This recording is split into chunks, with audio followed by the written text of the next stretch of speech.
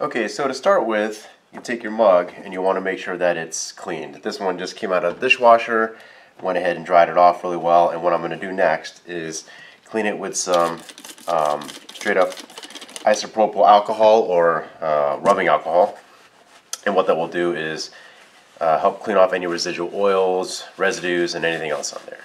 So just basically clean off with a microfiber lint-free cloth all along the surface of the area that you're going to be applying the vinyl to. From there, what I like to do, because I'm going to pre-cut a piece to this, is measure.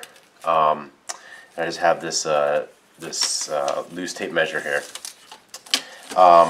The length and the width of this. So I'm going to get a piece of tape, and what that's going to be for is to basically hold the end of the piece of tape to my starting point, and I'm going to basically cut it off, or have it cut off right in front of the handles there. So I'm just going to tape the end of my measuring tape there. The end of it will be right where the line I want it to be. Wrap it around, and then I'm going to look, and I'll call that, so it's at 9, there's 9.5, so let's say 9.25. So I know you need to go 9 1/4 inches wide for my vinyl piece. Next thing I need to do is figure out how tall I want the vinyl piece to go. I recommend not necessarily putting the vinyl all the way up to the edge or to the lip of the drinking part of your cup. Bring it down maybe about 1/4 inch is what I'd probably recommend. And what that does is, if it's right on the lip there, there's chances of it lifting off as liquids come right directly over it. You put your mouth on it, etc., etc. When it's down a little bit, yes, you're going to put your mouth on it probably a little bit, but at least the liquids won't be directly going into and possibly under the vinyl at that point if you didn't have a good seal. So what you can do is, same thing, you can use your tape measure, and you can, in this case you don't need the tape anymore, you can just see how tall it is. So in this case, this mug is 3 inches and 3 3/4 inches tall, edge to edge. So I'm going to give myself a 1/4 inch down and a 1/4 inch up, because I don't necessarily want it all the way to the bottom. So 1/2 inch, so I need a piece of vinyl that is going to be 3 1/4 inches tall. And that's basically 3 3/4 inch minus the 1/2 inch, 3 1/4 inch tall.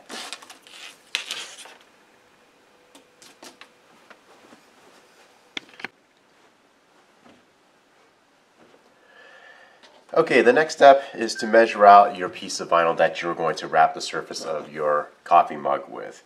Here I have a piece of scrap vinyl. It's a very bright gloss metallic green. It's made by 3M. This is actually automotive vinyl. This is their 1080 series, which is their outgoing automotive vinyl wrap series. They're switching over to the 2080 series. I had some of this left over from a scrap project and practicing. I'm using automotive vinyl because it's very durable. It is repositionable if needed. It comes off very easily when you want it to, unlike permanent craft vinyl. But also it has some other properties that help you lay vinyl more easily, such as air release. So meaning if you're applying this and you get a bubble stuck right in the center, instead of having to pull the whole thing up or pop a hole in it, most likely you should be able to just press it and work out that air. So we said that we needed our piece of vinyl to be 9 1/4 inches by 3 1/4 inches tall, so 9 1/4 inches wide by 3 1/4 inches tall. You can see that I have this cutting mat with the grid pattern, which are in inch blocks, 1 inch blocks, and then tick marks for 1/4 inches within. So I'm going to go ahead and use that. One edge of the vinyl is what's called the factory edge right here, which is already perfectly straight. And so I'm going to use that to my advantage along with my cutting mat here. So I'm just going to line up my cutting mat on the edge here. And then I'm going to count out or measure out from the edge 9 blocks, which is going to be right here. So that's 9 inches wide, but I want 9 1/4, so one more block there. So right here. Okay, with that being said, I'm just going to use my straight cutter here. Put the 2 marks on my cut line. and slice. Alright, so now I have my piece of vinyl that is the correct width. Now I just need to make it the correct height. So again, I'm going to use my cutting mat to my advantage here and basically line this up. Now I don't necessarily have factory edges on the top and the bottom, so what I'm going to do is measure that part out. So what I'm going to do is, this will be my starting mark here. So 1, 2, 3, I need another quarter, so right here. Alright, and then I'm going to do the same on the other side here, and since I do have it already lined up, so there's my starting mark parallel to this mark there, and then the other mark right here. Okay, I'm going to take my straight edge cutter, line up the notches on my cut line area here, and slice. Okay, so I've got one straight side now. Now to get the other side here, one mark there, and since now I have two straight factory edges on either side, I can use my side guide there to make sure it's lined up or on there solidly, and then make sure my lines are in the marks and slice. Alright, so now I have my piece, which is 9 1/4 inches wide by 3 1/4 inch tall, in this case for the vinyl. So now what I'm going to do is, the next step is to go ahead and take and place your vinyl, what's called mocking it up. So I'm going to go ahead and put the edge, one of the straight edges, about where I think I want it to be to start off with. And then I'm going to take a piece of tape here just to hold it in place for now, and put it like that. Then I'm going to wrap it around slowly and carefully, making sure that I don't have any gaps in there, and see where it ends. And it ends right there, so you can see that. And then I'm going to take a look and eyeball it, see if I like the gap, and see if the gap between the ends of the handles are to the ends of the lines there, and they look, to me at least, about right. So from there, what I'm going to do is I'm going to take some sort of erasable marker or some sort of marking device that's wipeable, or you can wipe it right off or erase it, and I'm going to make some marks here to know where I need to end up. So I'm going to make one line, I don't know if you can see it in the camera, on the edge this way, and I'm going to make 2 tick marks starting on the vinyl and going onto the mug like this. And what that will do is, as I wrap this around, those give me the endpoints of where I should be ending up, ensuring that the 2 marks match together, and then my endpoint reaches approximately where it should be, so that I know that I've made this go straight all the way around. Okay, so the next thing I'm going to do is I'm going to start to peel some of this off here. So I have the masking tape on here. You could start and wrap it all the way around, and then I'm going to start to peel off some of the backing paper from that from the vinyl itself. So I'm going to do this carefully without ripping off my vinyl from the mug. So I'm going to start. Actually, I'll start on this side here if I can actually get this off the backing paper. There we go. Take off the vinyl, or excuse me, the backing paper from the vinyl. And then I'm going to carefully, again, this is why the masking tape is helpful. It gets you started. Tack down the edge, just like that. Now, if you have a squeegee or something to help push the vinyl down, a flat surface, that would be very helpful to have. If you don't have a squeegee, you can use like an old gift card or some sort of a card-shaped thing, and maybe put a microfiber cloth on the edge of it. I just have this blue plastic 3M squeegee, and what I'm going to do is carefully start to kind of lay the vinyl on top of the mug, just like that. Start pressing it down. Now you don't want to pull too much, because what will happen is you'll put a tension in the vinyl, too much tension in the vinyl, and you can make lines and distort the vinyl and or steer it in the wrong direction. So what I'm doing now is just I'm moving this around.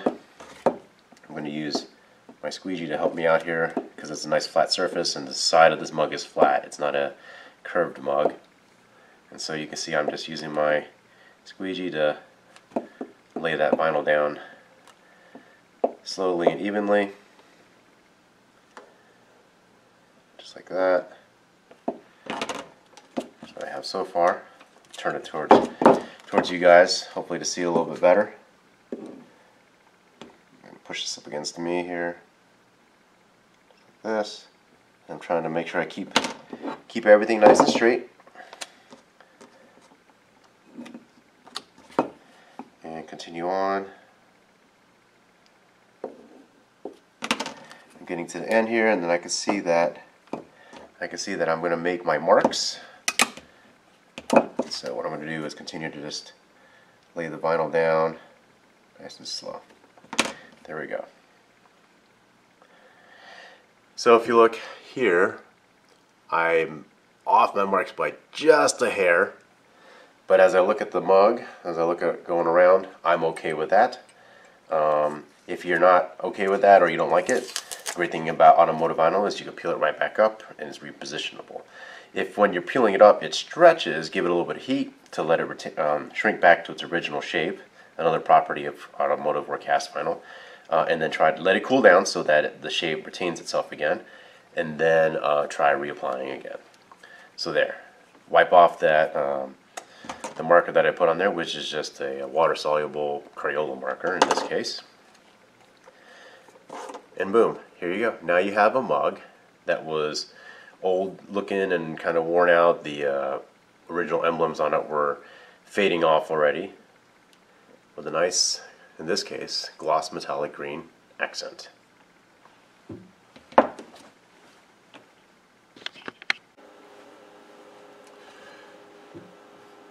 Okay, so the next thing I'm going to be doing with this is adding a decal onto the coffee mug to put a funny or witty saying on here. I've already got my decal cut out, weeded, and then with transfer tape on it. So what I'm going to do is go ahead and peel off the transfer tape with my decal on it. And then what I'm going to do here is eyeball it as far as placing and centering the decal onto the mug. Now, what you could do is find the center of the decal itself, mark it on the transfer tape, the center point, mark on your mug the center point of where you want to place that, and then put the two overlaid on top of each other. I'm going to do it the cowboy hard way here and just do it like this, eyeball it.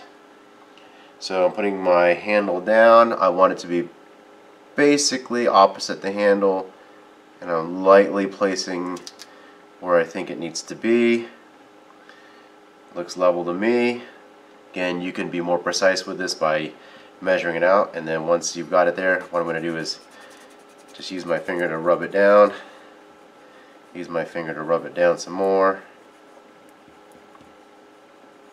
Maybe take my squeegee, press it down even better with a flat squeegee surface. Okay, now that I've got it on there, it looks pretty okay. I'm going to go ahead and carefully peel off the transfer tape. Don't go too fast when you're doing this, because in case you did not press your vinyl lettering down as well as it should have been, and you don't want it to pull this off. So this vinyl that I made the decal from is Oracal 651 Craft Vinyl, which is their permanent vinyl. It's supposed to be dishwasher safe once you've let it set and cure on the surface here for probably at least 24 hours. You can see that the vinyl came off right there with that, so what I'm going to do is carefully, or the decal piece came off of that, carefully put it back, press it down with my thumb, in this case really hard, and then slowly peel it back. Maybe put a little bit of pressure, kind of roll the transfer tape off of the decal itself. And then again, slowly just take your time doing this so you don't mess it up and have to peel all the letters off and start over again. Boom. Alright, so that's done. And now I have a refreshed coffee mug that looks new-ish, at least different. In this case, much more colorful than it was before, with a witty saying on it: "No talkie-talkie till Dad finishes his coffee." Alright guys, hopefully you liked this video.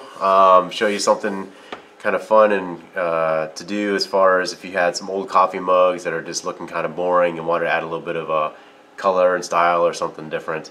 If you like this video, go ahead and please give it a thumbs up and hit that subscribe button so that you can get notifications whenever I post any new content. Thanks guys, have a great day.